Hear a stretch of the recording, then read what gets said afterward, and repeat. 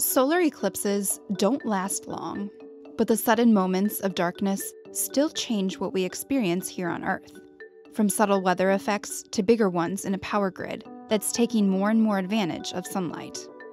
For those in the eclipse's shadow, temperatures on the ground can drop several degrees, and when the surface cools, warm air stops rising, which can change wind speed and direction.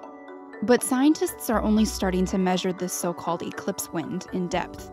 August's total eclipse will be one of the best opportunities yet to make extended measurements of how eclipses change weather on the surface. We're learning new stuff about how the atmosphere behaves. It's really doing something that we cannot do any other way. Dr. Angela Speck and other researchers at the University of Missouri have grants from NASA to study the sudden temperature shifts during the eclipse. At night, think about how long it takes to get dark. It slowly cools off. And now you've got this where the maximum you're going to get is just over 2.5 minutes, but that onset of darkness is pretty fast. And these weather changes vanish as quickly as they appear. The atmosphere returns to its normal behavior just hours after an eclipse ends and sunlight returns.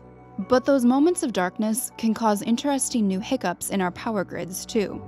During a total solar eclipse over Europe in 2015, for example, utilities companies expected to lose 30 gigawatts of solar power in an hour.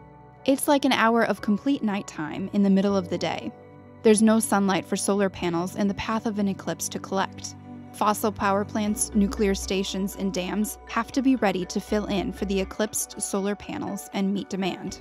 And when the sun starts shining again, those panels add their power into the system all at once, and the other sources have to get back out of the way. Too much power on the grid risks overloading it. It's a rare problem, but one we'll have to deal with more now, as solar makes up a larger slice of our energy market. In the US, the eclipse this month is expected to knock out as much as 9 gigawatts of solar power, more than enough to run Los Angeles for the same time.